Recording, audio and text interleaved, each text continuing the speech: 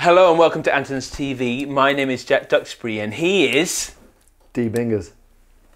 And we're going to be blindfolding D Bingers and going through some keyboards. Look on the screen for the keyboards we're about to shoot out. Daniel. How are you? I wish I could touch you, mate. Salad fingers. I've got 4 keyboards underneath there for you. Nice. And would you like to blindfold up, please? And then we'll get into it. Once he's blindfolding up, I'll tell you what we're going to do. You saw those keyboards we're shooting out. Dan is going to pop on the blindfold. I've set them all to their kind of flagship piano sound. So I'm trying desperately not to give away what's underneath there. I'm going to have to recruit Taylor to fly in and take off the covers on there. Is that all right, Taylor? Taylor in. Right, I've got a whiteboard to record Daniel's thoughts as before, and then at the end, Daniel, we're going to do scores out of 10. Okay. But you were saying something, you've been reading the comments before, right? Yeah, and people were saying that sort of a level of consistency in terms of what I play in each of them, so we can compare better. And hopefully not in the middle of the keyboard. Yes. Oh, no. But you go around and play the same thing, and then you probably do it. You're going to start there. He's off. He's off. Oh. Sorry, I can't help you.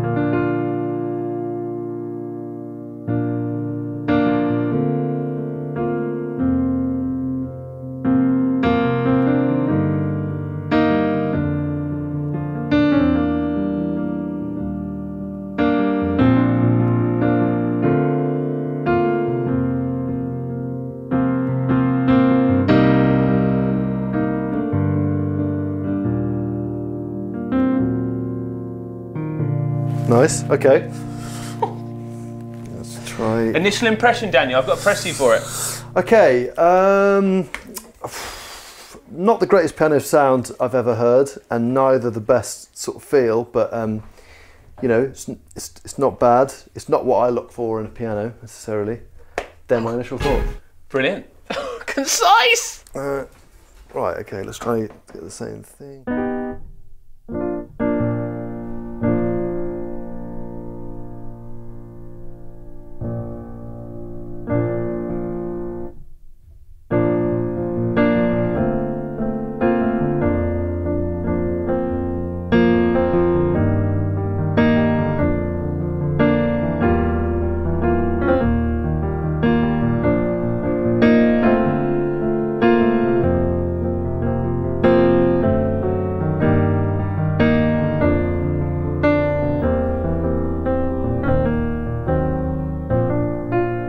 Same sort of thing.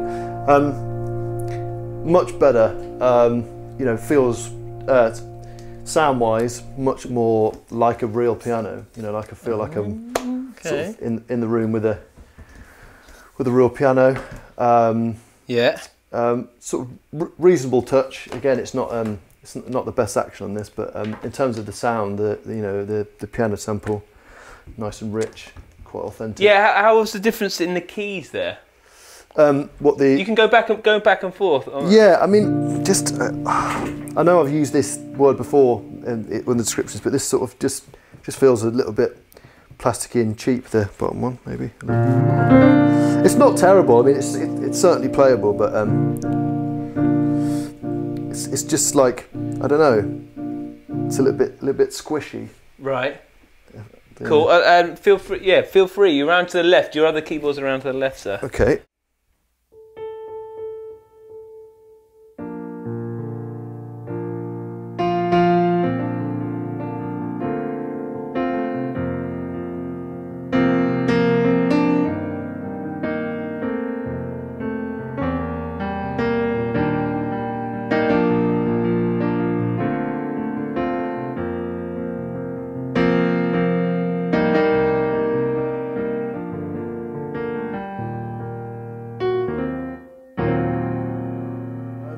So good. It's really hard playing that one up there.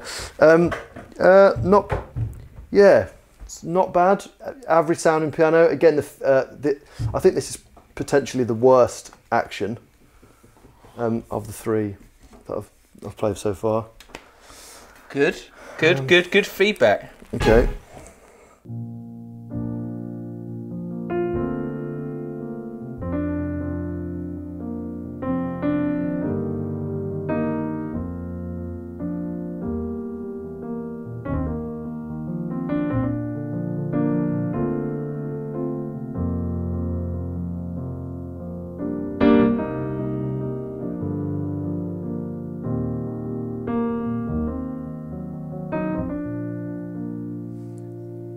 Right, beautiful sounding piano.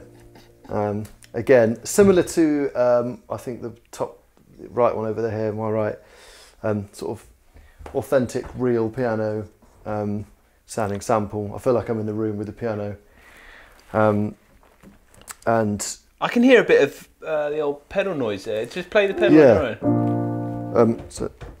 Yeah. I like that. In isolation, it sounds. But when you're playing, you've got such beautiful timing that you can. It's accentuating the timing, especially on that piece you're playing. Yeah, and that's what you'd get again with the real piano. You know, I feel like all the boxes are ticked here to sort of in replicating a nice sounding piano. Right, do you want? Right, go free range, mate.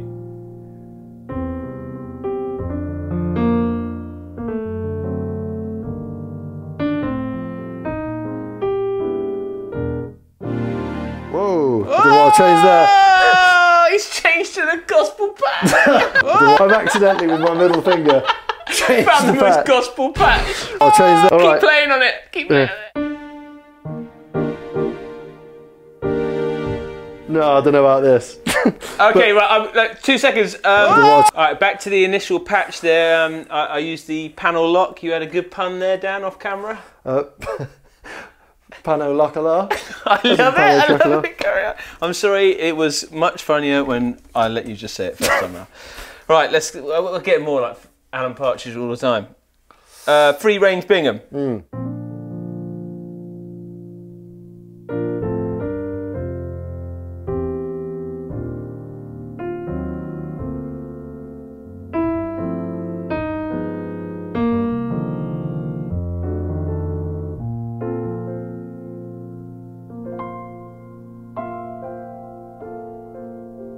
Beautiful, okay.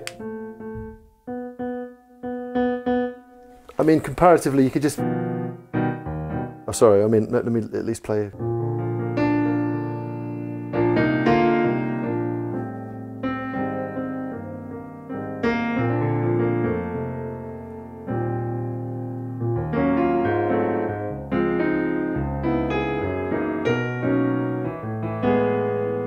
I mean... I can imagine that piano sample would be quite good for gigging, because it's sort of like cut through. It feels like a, you know, would be very applicable to that. It's not terrible, but just if I'm comparing, even just compared to the one below it, both action and sample, just they don't really compare. So yeah, but it's certainly not bad. Can I just have a bit of free range bingo on these other two? Yeah, no worries. Sorry, I'm just trying to move blindfolded and also give you. My thoughts on pianos. First time Dan's been in the big room here, so we can get them all set up.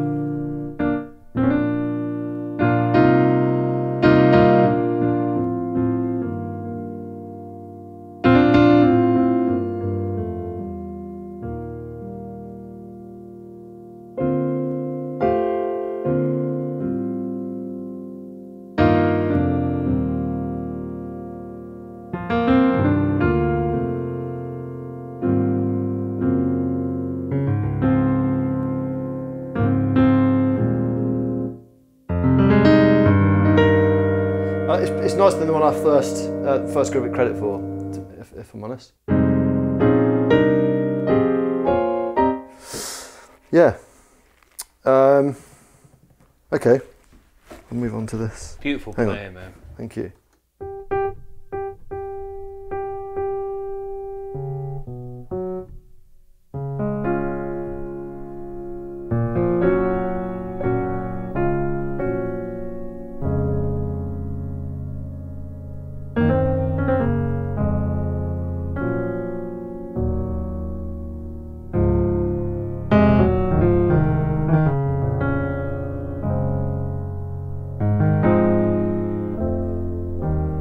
Nice. It felt like pretty much felt like I'm at a real piano again. Anyway, beautiful. That's enough.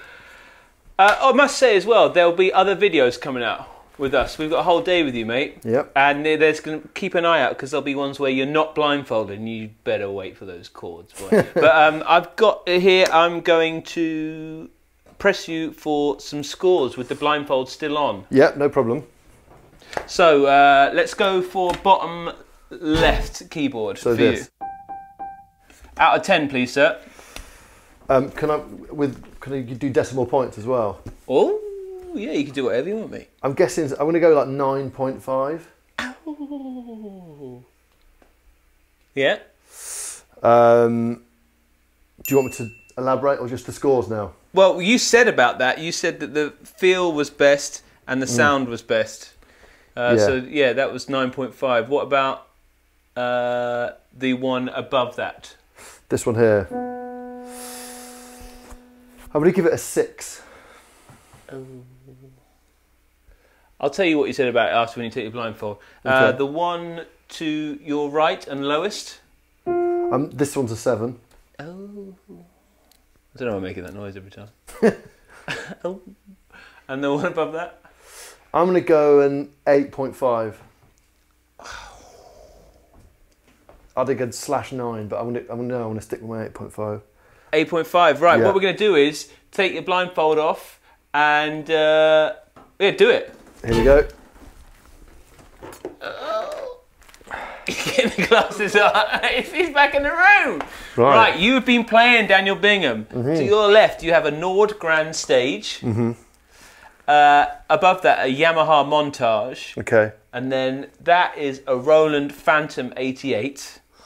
And the red herring we threw in there was the Casio CDP-S100. But we're running it into my laptop here. I see what's and I was rocking a bit of Keyscape. Yeah, now, a big first question for me is, did you feel that you were playing any software on that? Was it, in terms of response, any latency? Or? No, not one bit, no.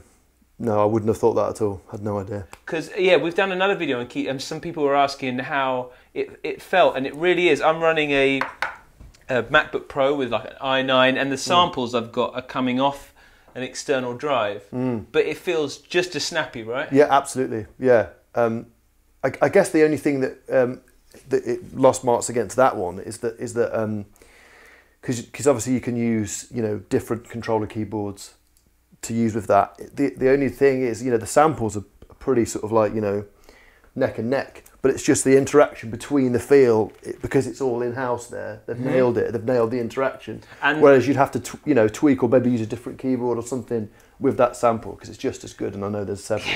And I wanted to throw it in there. That's only a 300 quid keyboard. One that I do really like the feel of. I've said in previous videos. Yeah, we did. Check out that other video where you play it. I just threw it in there because it just makes it. It's a real choice for people. When you check out the prices and the links.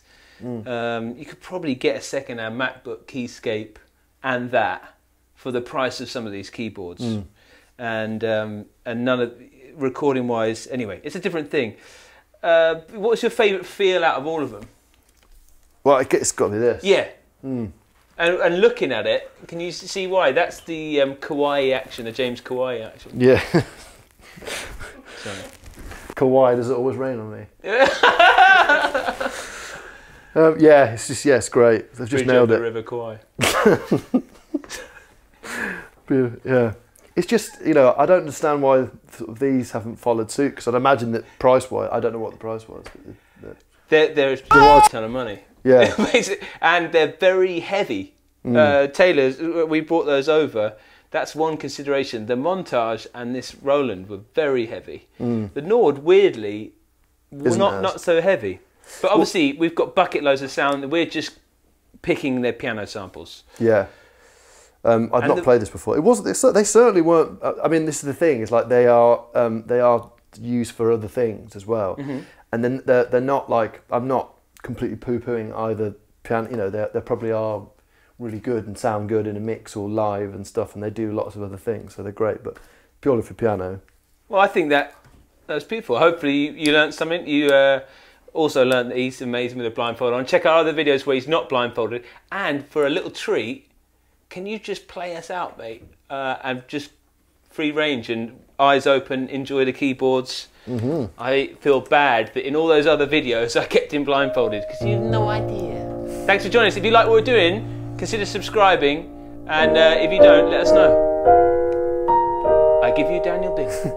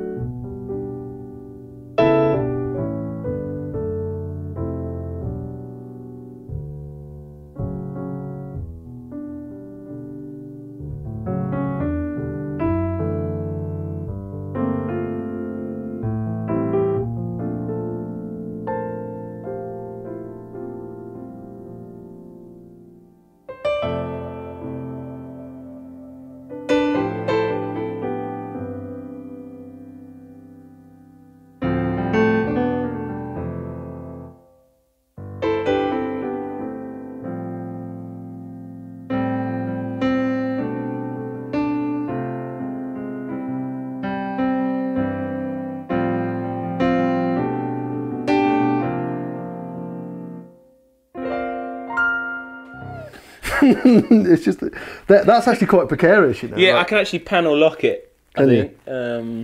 Panel lock, yeah. Pano shock. Pano lock a lot.